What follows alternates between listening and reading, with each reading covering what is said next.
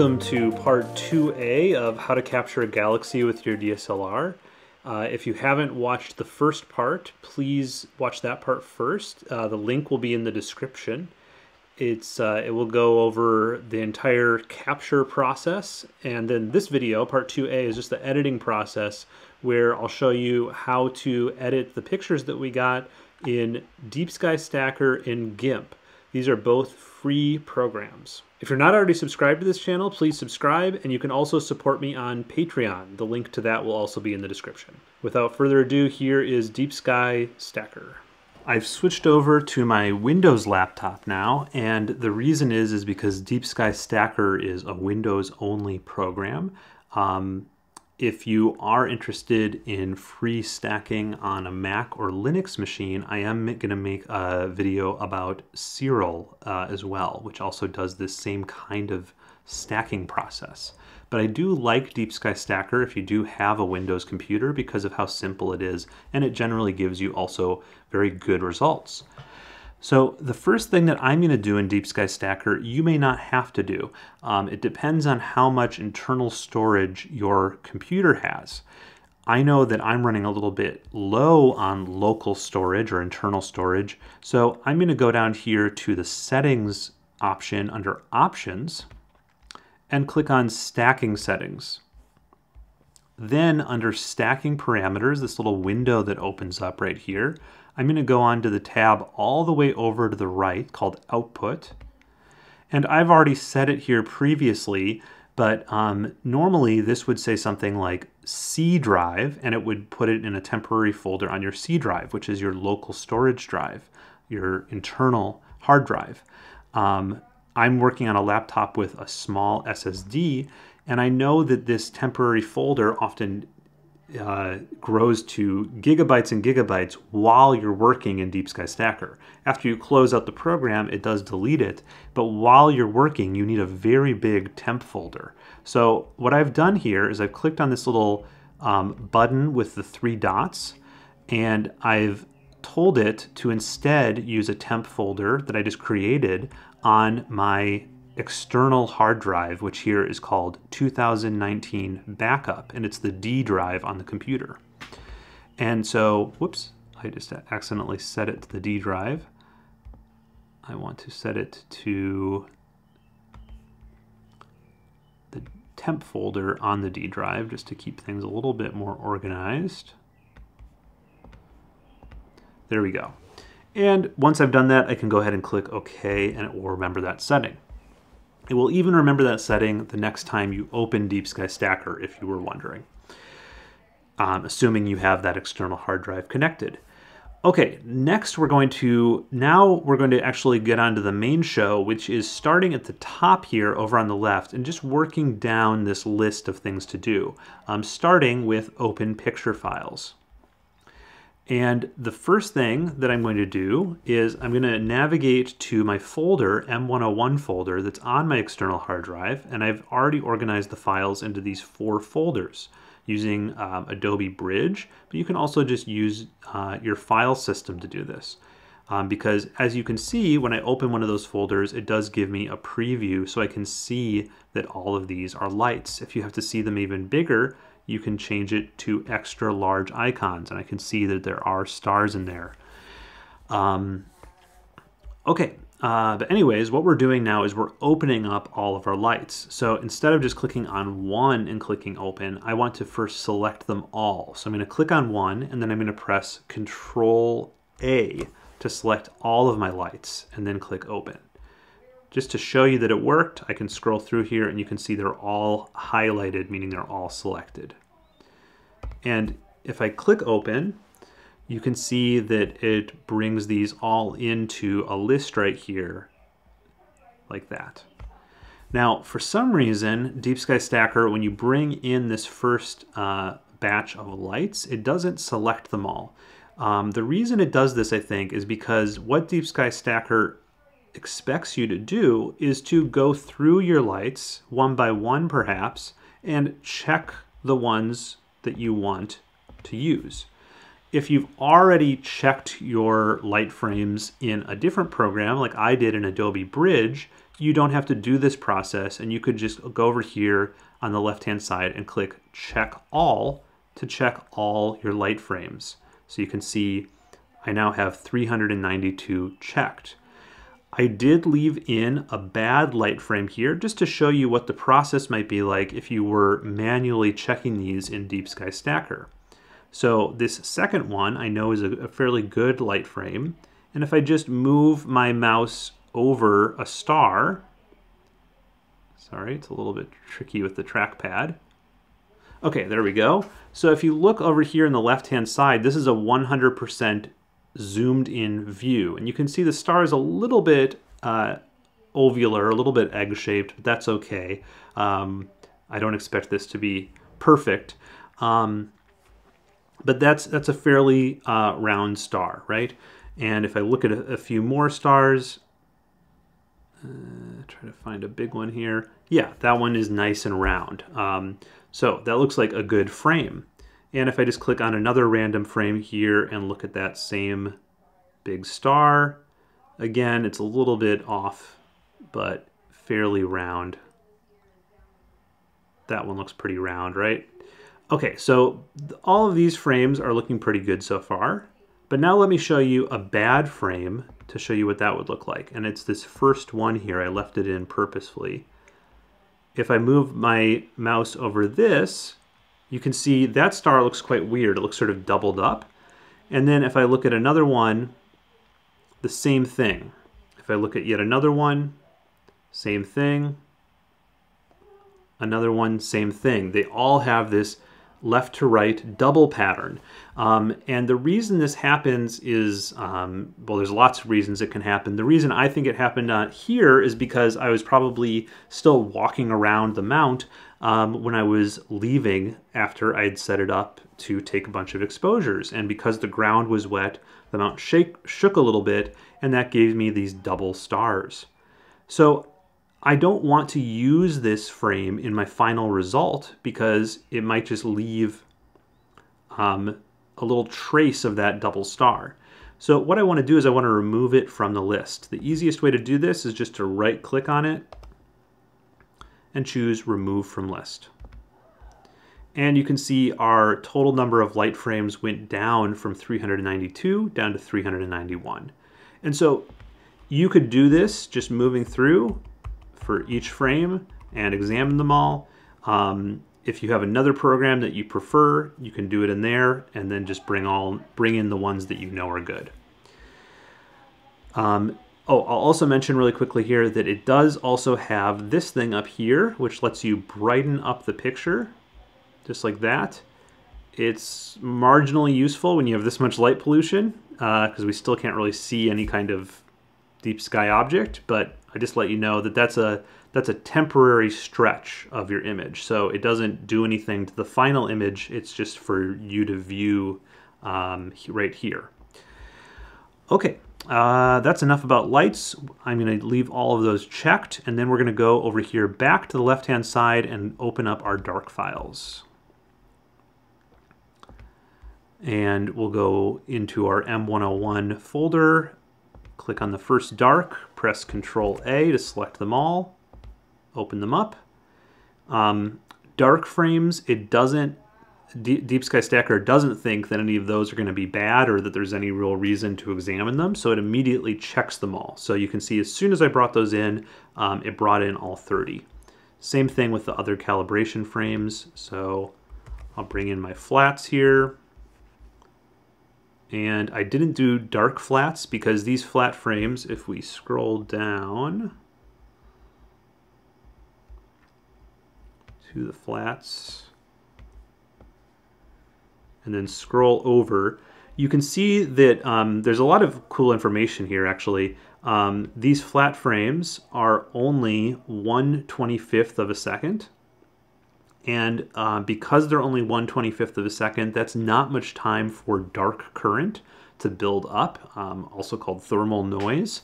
And so usually the only reason to do dark flat frames is if you're having a problem with bias calibration, or if your flats are particularly long, like 10 or 20 seconds, and you're worried about thermal noise in them. But with such short exposures, I'm not too worried about thermal noise, and so I'm going to not use dark flats. But we are going to use bias, so I'm going to click on the bias files here, make sure I'm in my biases folder, and click on the first one, press Control A to select all, and click Open. And I shot 50 bias frames, mostly just because they are so short to take. If you are at all unsure about which are your bias frames and which are your dark frames, another thing you could do is you could just open up all of your pictures and then sort of go through here and find, okay, well, here's all my bias frames. They're 1/8,000th of a second. There's my flat frames. They're 1/25th of a second. And there's my dark frames, because they're 30 seconds to match my lights. So you can use DeepSkyStacker to figure out which files are which, and then just reload them in as darks, flats, and bias if you hadn't already organized them as such. Just wanted to show you that exposure column just in case it's useful.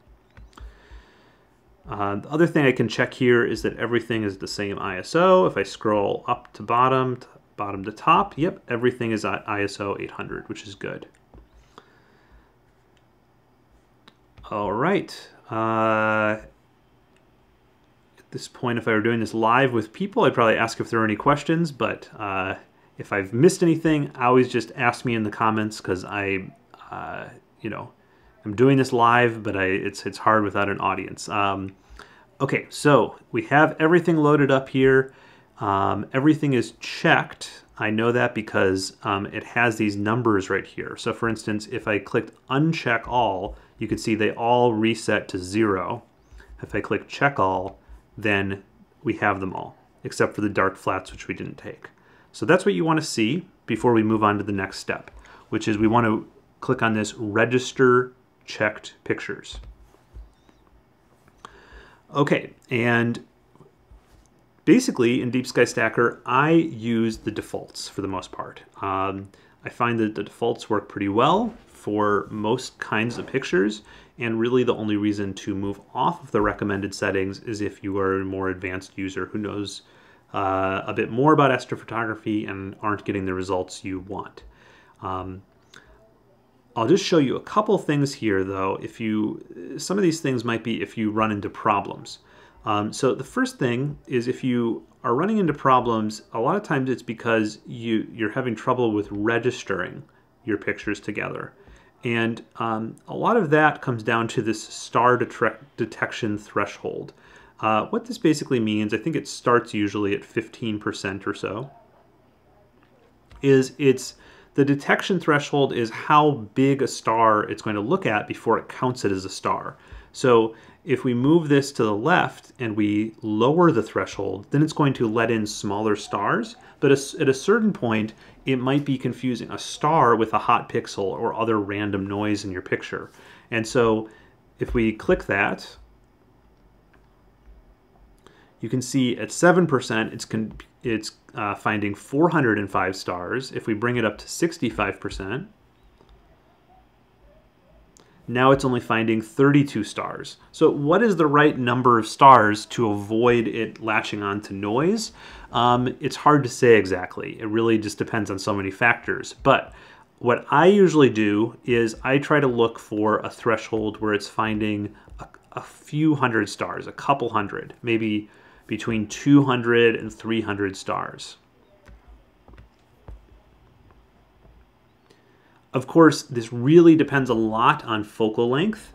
So if you are doing Milky Way shots or something like that, it might find thousands of stars, and that could be perfectly normal. So don't let the exact number of stars be your guide. Really, it's just you might need to change this threshold if you're having problems with registration. Usually there's no reason to change it off of the default unless you're running into issues.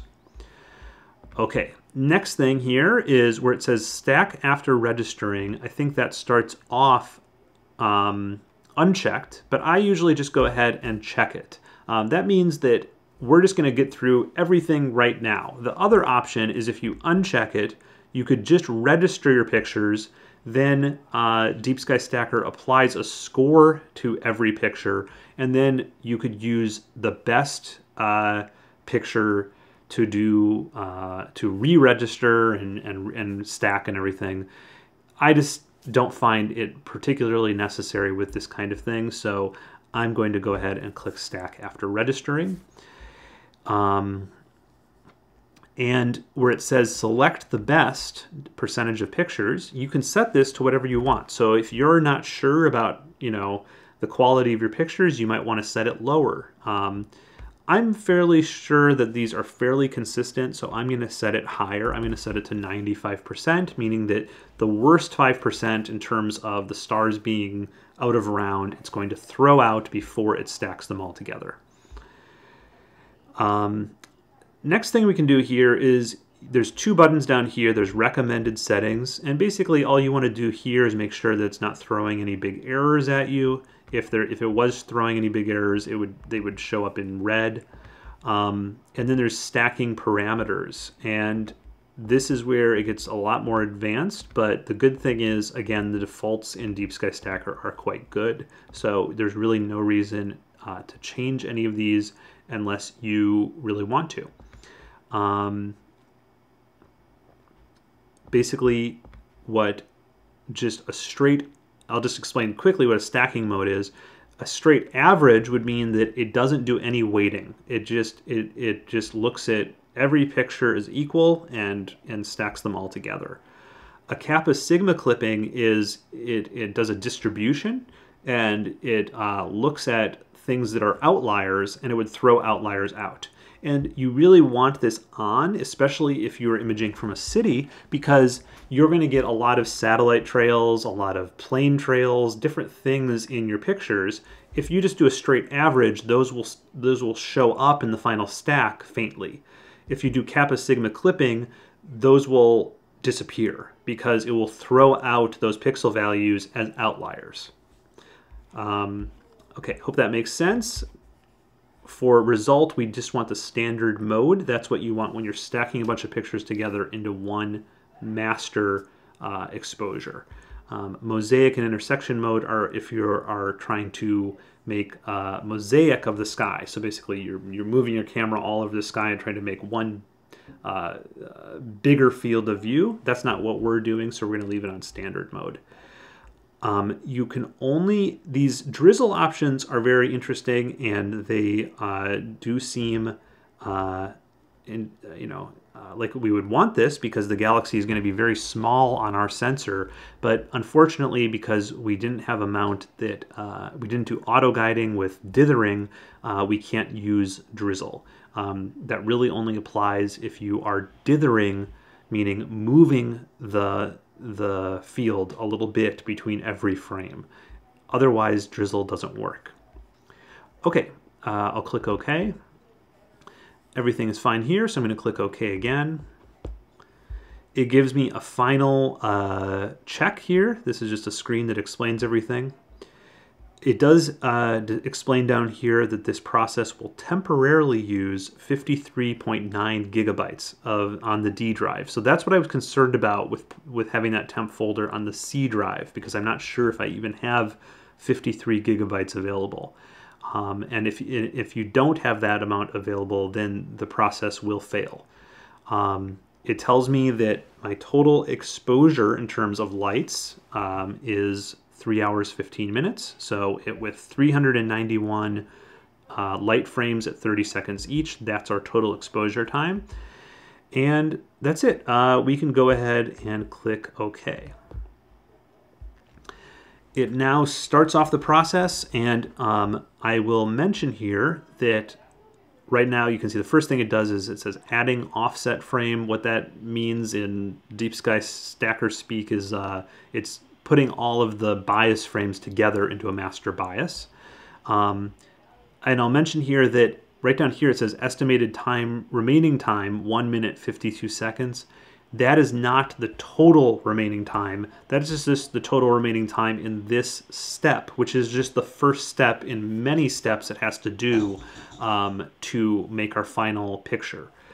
Because it has to first add together all of the calibration frames to make master calibration frames. It then uses those master calibration frames to calibrate the lights. It then registers all of the lights, and then finally it stacks all the lights.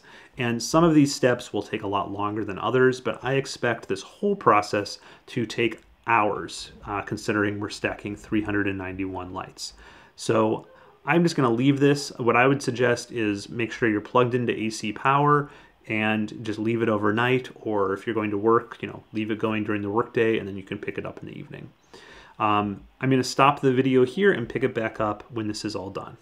Okay, it's now finished stacking, and we do get a little preview here, and there is the ability to alter that preview and even save these changes that you make in DeepSkyStacker. I don't recommend actually using these histogram sliders or these different tabs here because it's pretty coarse and a little bit hard to use these adjustments, and you're going to get much better results in GIMP or Photoshop or any other program that's better for the post-processing.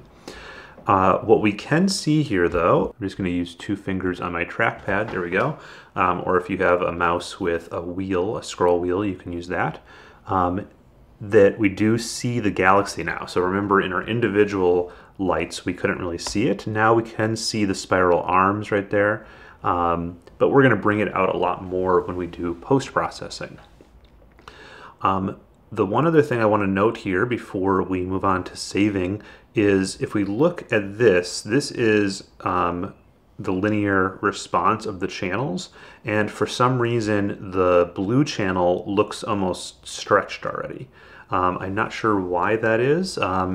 It's not, it probably has something to do with my light pollution here, but it's something to be aware of. This is a very linear response when the spike is like very up and down like that, and this is a more non-linear response when it's stretched out like that.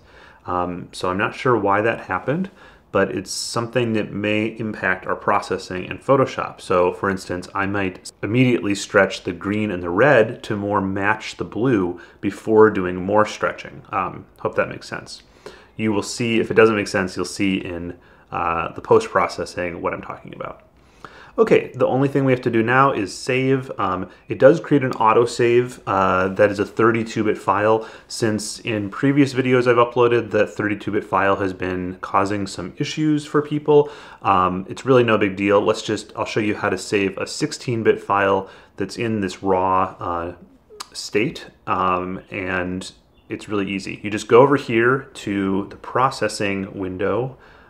You just go over here on the left-hand side to where it says processing. There's a little blue box, and the final option is save picture to file. Go ahead and click on that. Okay, the default option here is TIFF image 16 bits per channel, which is exactly what we want.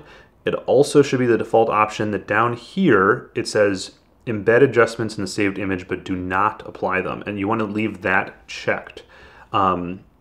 We don't want this apply adjustments to the saved image, because then anything that we did down here for preview purposes would actually get applied to the image permanently, and you can't reverse it. What we want to do is just get this image in its rawest state and bring that into our next program. For compression, I'm just going to leave it on none. I'm going to go ahead and call this M101-DSS. And I'll save it to the desktop, that's fine. Okay, it's done saving, and just to check here, I can double click it, and when it pulls up in the default photos viewer, it should look mostly black. That is what we want to see. If you see a very bright image here, something may have gone wrong with your processing.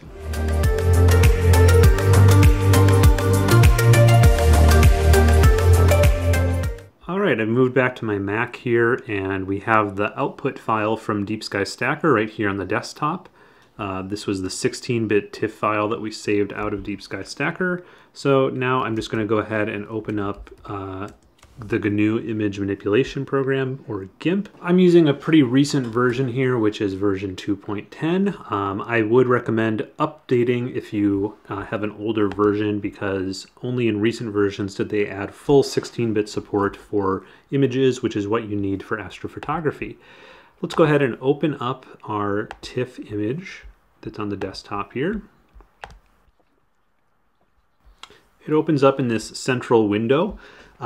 Just a few tips for navigating. To zoom in, use the plus button, and usually on most keyboards the plus and equals button shares a button. So you have to hold down the shift key while pressing the equals key to actually use plus, and then the minus key will bring you back out. So that's how we zoom in and out. We can see it's a mostly dark image with just some star cores here. That's what we expect. The first action that I'm going to do is I'm going to go ahead and go over here to the layers panel. The layers panel is in the lower right, and I'm going to duplicate this layer. I always like to initially duplicate the layer so I can always go back to the initial one if I need it. The way to duplicate is you can just right click and choose duplicate layer from the contextual menu, or you can go up to the layer menu at the top of your screen and choose duplicate layer from there. Once it's duplicated, I'm going to go ahead and rename the layer by just double clicking and typing in a new name. I'm going to call it first stretch. With that done and the first stretch layer selected, we're going to work on some levels, meaning stretching the image using the levels command. But before I open up that, I'm going to first look at my histogram here. And you should, if you are on a recent version, see the histogram up here in the very sort of upper right area. If you don't see it, go to Windows, Dockable Dialogues, and just choose histogram, and it should pop up over there. And what I want with this histogram is to be able to see the red, green, and blue channels. And so if you go up here to where it says value and go down to RGB, you should now see red, green, and blue channels appear right here. And one of the issues with this image, probably due to the heavy light pollution, is that the red, green, and blue channels are quite separated, and the blue channel is like way over here, like right along the left edge, in the almost being clipped, while the green and red channels look a lot more healthy. So we're going to try to correct that a little bit in the levels command, but it's helpful to see the histogram here as we're working. And I'll also note if your histogram looks like that, because this area of the screen is way pushed over to the right, go ahead and just grab this little 3 dots right here and stretch this over so that we can really fully see this histogram. Because right now, actually, during the stretching, being able to see the histogram is actually more important than being able to see the image. So it's fine to shrink the image down a little bit so we can more clearly see the histogram. Anyways, let's go ahead and open up the levels command. It's under the colors menu. So we go up to colors and then choose levels. And just like in this histogram panel, under channel, we can use value if we want to just stretch the entire image, but I'm going to be actually working on the red, green, and blue channels separately. And so the first thing that I'm going to do is I'm going to try to stretch out the red and the green and get them fairly evened out, and then we'll work on the blue last. So this is going to be an iterative process, meaning that we're going to do it multiple times. It's very difficult, especially with such a crude display, to get it right the first time. So we have to do it a few times to stretch out the image. And the way I'm going to do this is I'm going to take the mid-tone slider here and move it into the left, and take the shadow slider here and move that to the right. And then hit OK. So each time I bring up the levels command, I have to re-choose the channel that I want to work with. And basically I'm going to do the same thing that I did before, which is stretch out that red channel a bit.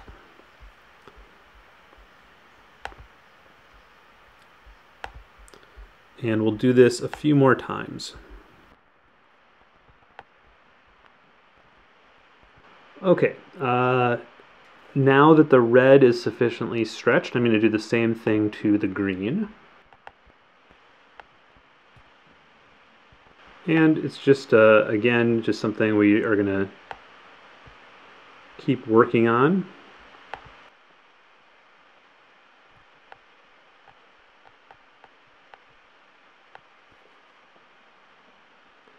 Remember, each time go up here to channel and select the channel that you want to be stretching.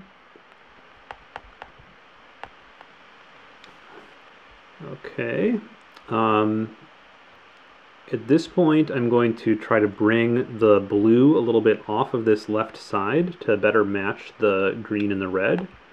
So I'm going to go to Colors, Levels, and this time pick Blue. Okay, and at this point it can be useful to zoom in a little bit so we can see the galaxy that we're working on.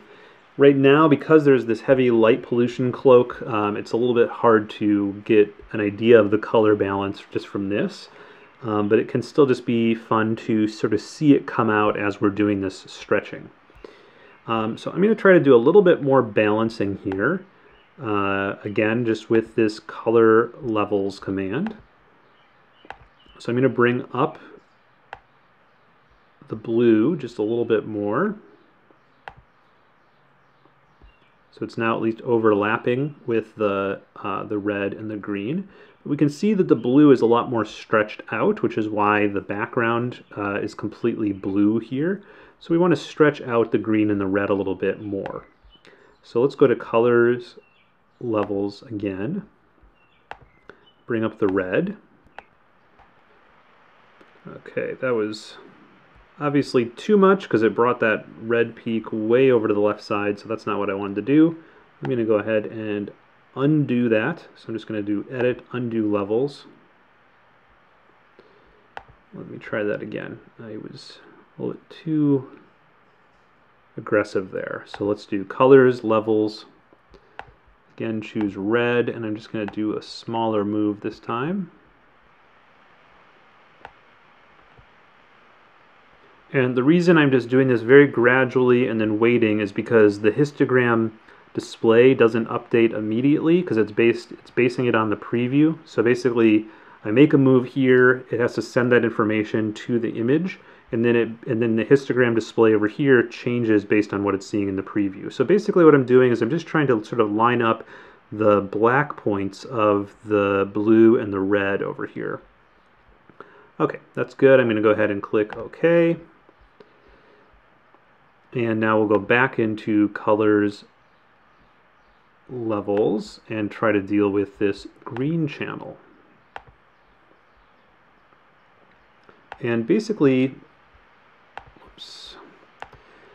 the green channel needs to be stretched out some more. So I'm going to use both of these. I'm going to use both of these sliders, both the shadows and the midtones, and just sort of watch it over here. That's looking better. Maybe just a little bit more of this one now. Okay, that's fine. I'm going to go ahead and hit OK. And now we're really to the point where doing any more stretching at this point might be counterproductive because we can't really see the true color of the image because we've brought out the light pollution gradients so much. Both the vignetting of the system, but then also this crazy color is just all the local light pollution gradients that we need to subtract that before we can really get a true sense of this histogram. So to subtract it, we first need a version of the image that is free of both the galaxy and all the stars. And this is basically just a model of the background. And to create that model, I'm going to go ahead and duplicate this layer again. So I'm going to duplicate the first stretch layer. Again, the way we can duplicate a layer is by right-clicking on it and choosing Duplicate Layer from the contextual menu, or you can go up to the Layer menu and choose Duplicate Layer from there. And I'm going to call this Duplicated Layer Background. And to this background layer, we want to basically do some processing on it to remove all the stars in the galaxy, but leave behind this just sort of general gradient of the background. So I'm going to start by going up to the Filters menu, and under Filters, there's different categories here, and go ahead and choose the Enhance, and then choose Despeckle.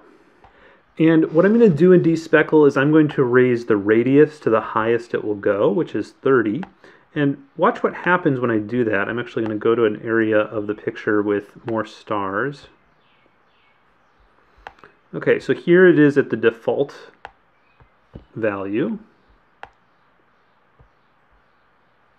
And then if I raise it to 30, you can see even the bigger star cores all sort of disappear.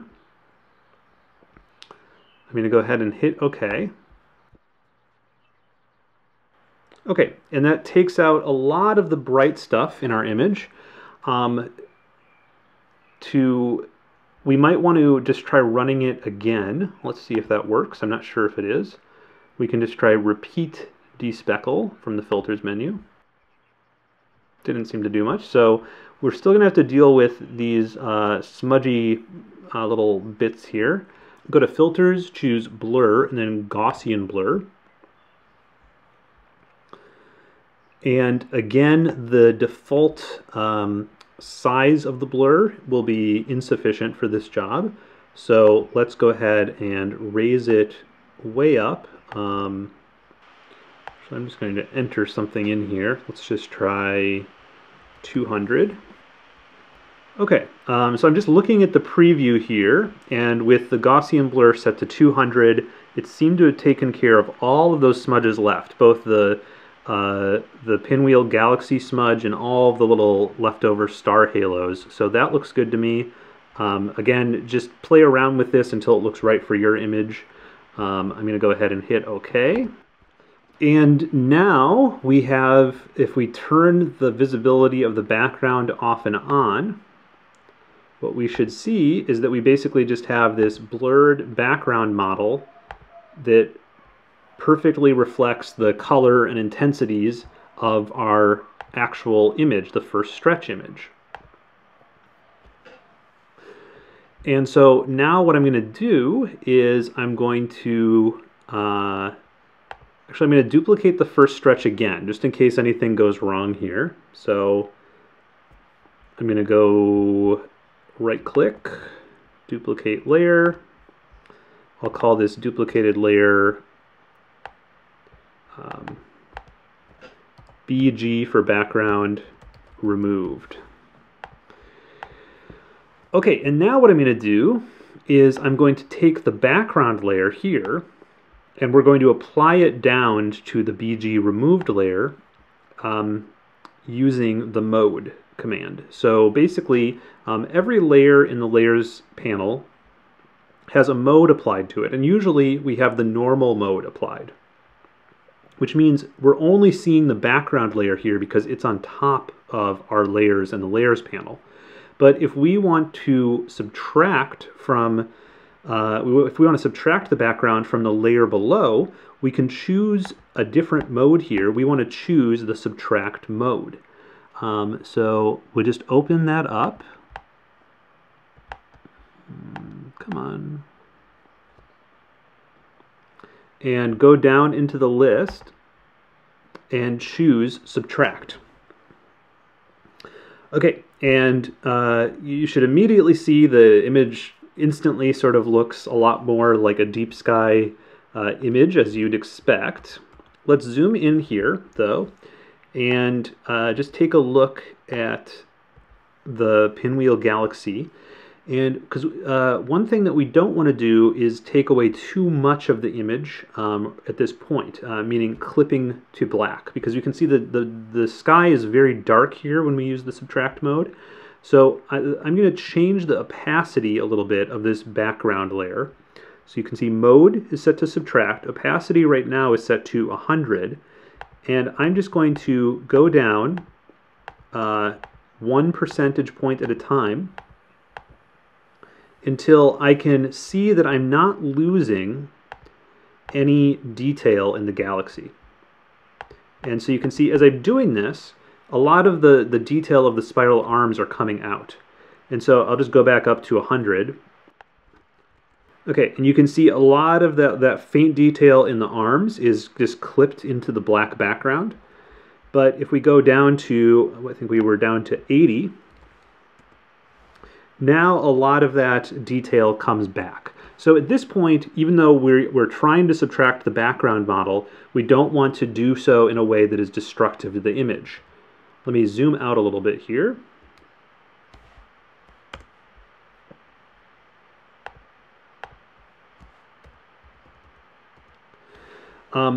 The only downside to the way that we're working now is that because we're only subtracting the background model at 80%, we're still left with a number of gradients.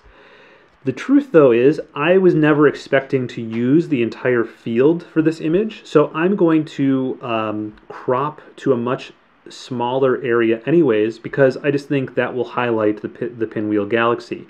In this large a field, I feel like it gets a little bit lost as our main object. And since I'm into this for mostly artistic reasons and don't really feel the need to preserve the entire field, I'm just going to crop down, and so I'm not going to worry that we still have a bit of a gradient on the edge here. If that is a worry to you, though, you could subtract it 100% and then just try to deal with the clipping other ways, but I'm just going to try to get the most out of the galaxy and do that by clipping or by cropping away a lot of the field. Okay, anyways, so that's now set. This is what the picture looks like now. Just to clean up the layers panel a little bit, though, I'm going to merge this layer down into the one below it. And you can do that by right-clicking on that layer and choosing Merge Down.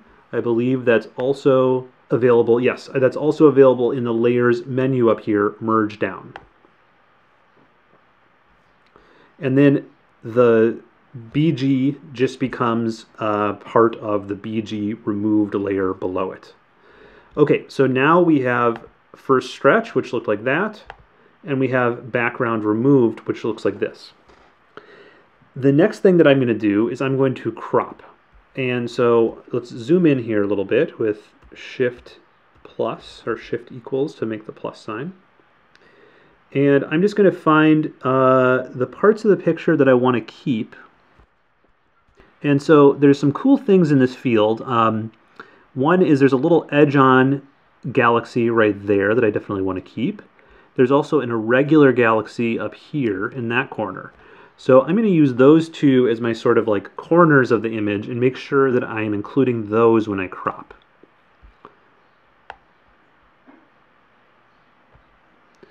Okay, so I'm going to open up the crop tool, which is over here in the tools panel. It's the third row down, 4 over from the left. And I'm just going to do a free crop that includes both of those features that I mentioned. Something like that. And you can see that by cropping down to this, we now have a fairly uniform sort of bluish background. Okay, I'm going to hit return or enter to accept the crop. And we're well on our way. So now the issue, if we look over at the histogram, is that the blue channel is way out here and the green and red are more in line. So we're going to maybe dial back the blue a little bit or stretch the green and the red to even these out a little bit, which will give us more natural color here. So let's open up that colors levels command again, and I'll bring up the blue channel here, and I'm just going to bring in the shadow slider a little bit, something like that. And actually, since we're sort of working on all the colors right now, I don't have to close, I don't have to hit OK yet. I can make that adjustment to the blue and then switch right over to the red. So I'm going to do that, and I'm going to bring up the red channel a little bit. Something like that. And at this point, it actually can be useful to look at our image as we're doing this. So I'm going to zoom in a little bit.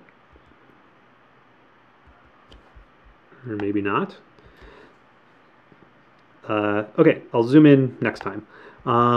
So this is actually looking really good. The only thing that I might want to do is just bring the red over just a tiny bit more. Too much. There we go. Okay, I'm going to hit OK. Now let's go ahead and zoom in. Okay. And we still have just a little bit of an uneven background, but let's see if that matters as much once we do a few more steps here. The next thing I'm going to do is I'm going to make a luminance layer. And basically what I mean by that is a layer that is devoid of all saturation, devoid of all color. And we're going to use that luminance layer as a mask as we get going here. So let's go ahead and create it. The first thing we're going to do is we're going to duplicate the BG removed layer. So I'm going to right click and choose duplicate layer. I'll rename this luminance. I'm going to go to colors, desaturate, and choose mono mixer. And basically this lets you change a color image into a mono image or a luminance image. And it lets you change the red, green, and blue channel mix if you want to. So I'm just going to play around with this a little bit. That looks fine. And hit OK. And now with this black and white image, I'm going to stretch it in such a way that the stars and the galaxy really stand out, are really white, and the background is quite black. We're going to try to make it really dramatic because that's what we want for a mask. So we're going to use the colors option again. This time I'm going to use curves. And we're basically just going to apply what's known as an S curve here.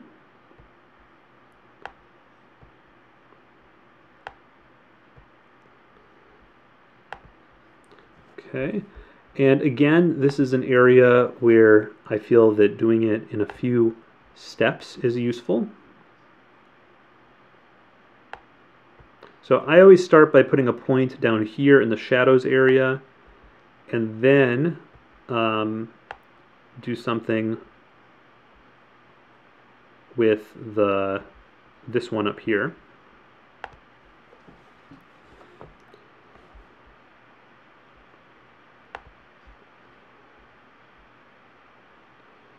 And basically what I'm trying to do is just make the stars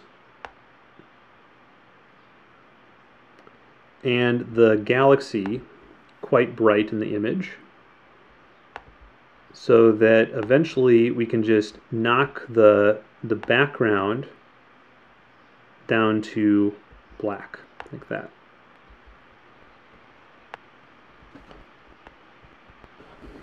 Okay, maybe one more. Okay, I'm going to call that good. So basically, we've just made a very black and white mask where it's protecting the stars and the galaxy, but excluding all of the background information. And what I'm going to do with this now is I'm going to make a new version of the BG removed layer. So I'm going to go ahead and duplicate it again. And I'm going to call this saturate. And I'll make another version of that. So duplicate it once again and call that desaturate. And so basically I want to saturate the galaxy and the stars and desaturate the background. And with both of these, we need to apply the luminance mask to them before we do our work on them. Okay, then I'm going to right-click on the saturate layer and choose Add Layer Mask. We can just start it with white, that's fine. Then I'm going to go up here to my luminance layer and select it. So do select all, copy it to the clipboard. So you can either just do copy or copy visible, either one will work. Okay, I've added a layer mask here. I'm going to go ahead and choose that we want to edit the layer mask. So make sure that work on the layer mask is X'd right there. Then go ahead and paste. So you can do edit, paste, or Command V on Mac, Control V on Windows. For whatever reason, this is the way GIMP works. Instead of just pasting it right into the layer mask, it puts it as a floating selection, which you can then do different things with. But we want to anchor it into the layer below. In this case, into the layer mask, because that's what we last selected. So just going to hit the anchor button right there. And now you can see that it's been put into the layer mask. Just to double check that, what we can do is we can right click on it and click Show Layer Mask, and we can see, yes indeed, our layer mask is now the same as our luminance layer. Okay, now we're going to do the same thing for the desaturate layer, except we want a inverted luminance mask. So let's go ahead and turn the luminance mask back on and duplicate it. And I'll just rename this inverted loom. And then let's go ahead and go up to the colors menu and choose invert. It does a straight inversion of the black and white, which is what we want. Since we really want to protect the galaxy here, I'm also going to apply a threshold to this inverted loom, meaning that it's going to become even more black and white, not just this sort of shade of gray here. So I'm going to go up to the colors menu and go down to threshold, and then raise the middle slider over here to the right until that galaxy part is completely filled in. Hit OK. Okay, now let's go ahead and copy this to the clipboard. So I'll do select all, edit, copy. I can go ahead and turn off the inverted loom and the luminance. Turn on the desaturate layer, go ahead and add a layer mask to that layer, control click or right click and choose add layer mask. Doesn't matter what we put in at this point. Go ahead and then select that layer mask, so just make sure that you have edit layer mask clicked there. And then let's go ahead and paste. Okay, let's paste, and then again, just like we did last time, anchor that floating selection down into the mask. And then just if you want to be sure that it actually is there, just click right click and choose Show Layer Mask, and we can see, yes, it is there. Okay, so I'm going to turn off Show Layer Mask, click on the actual image here, the desaturate layer, and I'm going to go ahead and do what the layer says. We're going to desaturate the background and also darken it a little bit. So let's go ahead and go up to the colors menu again. Choose saturation. Nope. Go to the colors menu again, choose hue-saturation, and I'm going to bring down the saturation and also bring down the lightness. Okay, and then on my saturate layer, I'm going to do the opposite. So I'm going to go ahead and go up to that colors menu, choose hue-saturation, and bring up the lightness and bring up the saturation. Okay, if we look at our galaxy again, we can see that we're getting some blue color in there. It's a little bit faint still. So one thing we may want to do is actually just duplicate this saturate layer. That will bring it up even a little bit more. And I can duplicate the desaturate layer too. And let's just look at our RGB histogram again. It's looking pretty good. One thing I'm noticing is that the picture has a little bit of a green cast to it. So one thing we might want to do at this point is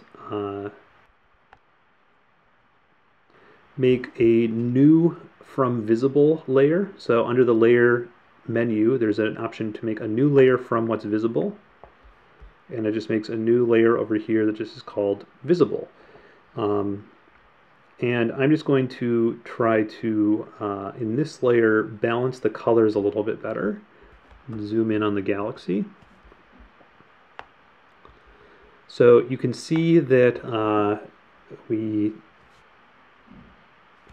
have some blue and yellow look to it, but which is what we want, but it's also a little bit too green in general. So I'm going to, again, go to that colors, open up color balance, and let's just try adding a little bit of magenta to the image, a little bit less green, and I think that immediately improves it quite a bit. It's a little too far. We can also play around with the cyan red command here. I think that definitely improved the star color quite a bit by adding a little bit more red. And we can do the blue, yellow. So right now we're working on these color levels in the midtones, but we might need a fully different option for the highlights and the shadows. So I'm going to go ahead and click OK on that and go ahead and zoom out back a little bit. This is looking really nice, I think, in terms of colors, but really what I want to do at this point is bring down the background level quite a bit. So I'm going to use that that desaturate layer mask. Let's just go ahead and duplicate this visible layer, and I'm just going to call this black point correction. I'll go ahead and add a layer mask to that. And I'll turn back on my inverted loom here, and let's just copy that, turn it back off, click on my black point correction mask, press Command V or Control V on Windows, and then anchor that down into there. Okay, so we now have the inverted loom as the mask on the black point correction, meaning it's not going to bring down the color of the galaxy or the stars. Okay, and then I just have to click on away from the mask onto the actual image, because now we want to actually make an adjustment to the image, but with that mask applied. So we have to click on the image. One little way to know which one you're clicked on, I mean, it makes this white box around it, but the other thing to keep in mind is that if you're clicked on a mask, you'll see that there's a green border around the image, and if you're clicked on the actual image, then there's a yellow border. So we want the yellow border.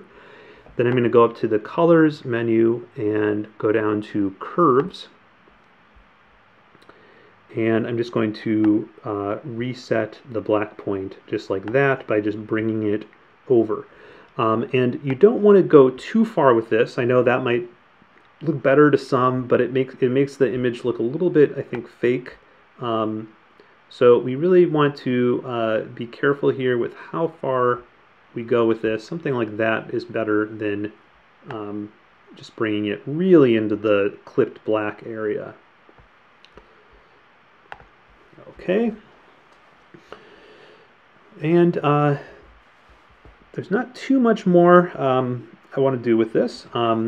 The one thing that is bothering me a little bit is just that if we look up here, I don't know if you can see this because it's pretty subtle, but there's this dark area right here that it's a little bit darker than the rest of the sky. What I think happened is there was a dust mote that didn't get corrected by the flats, and so I just want to bring up the values in that area a little bit.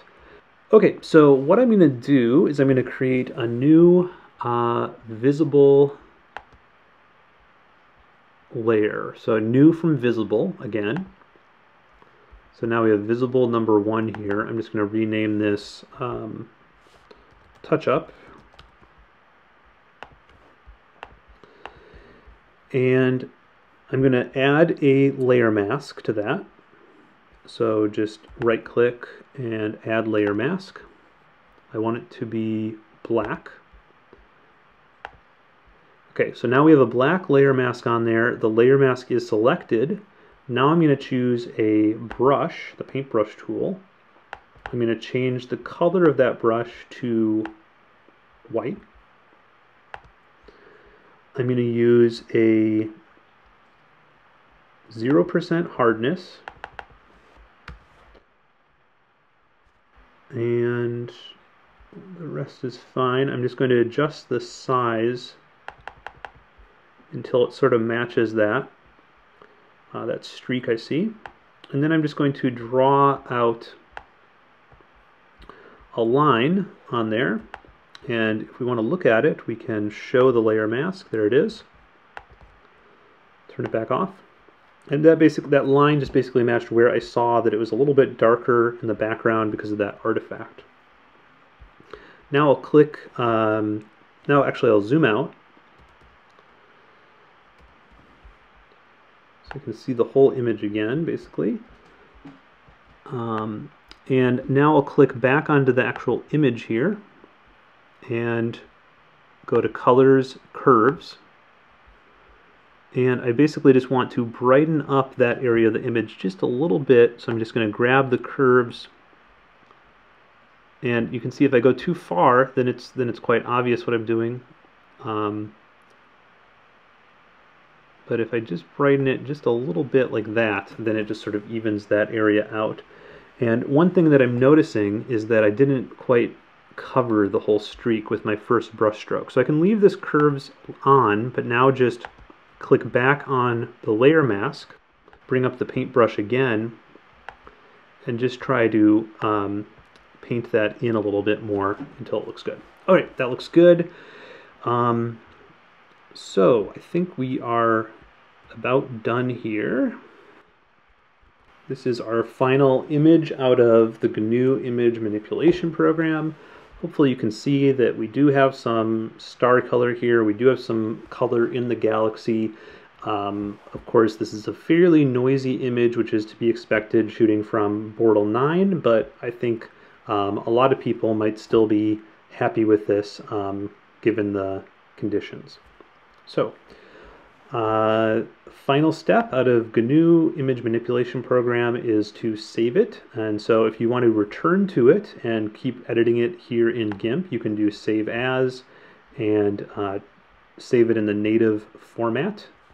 So I can just call it m101.xcf. Click save. And then that will keep all the layers information. If I want to come back and try fixing something or changing something, I can come back in and just, you know, delete a layer, try again, that kind of thing. Okay, then I'm just going to do File Export. And this is how you save anything other than the GIMP file format. The default is PNG, but if I want to do JPEG, I can just switch it up there to .jpg, and it'll save it as a JPEG instead. gives me some options. I'm just going to do 100% quality, click export. Okay. There's our final image out of GIMP. The one thing I really like how the stars came out in this one. The one thing that I might do a little bit differently is I think the way that I did the layer masks, we got a little bit too much noise in the galaxy. I think when I use that threshold command on the one layer mask, it made this a little bit too standoffish, even though it does really stand out this way.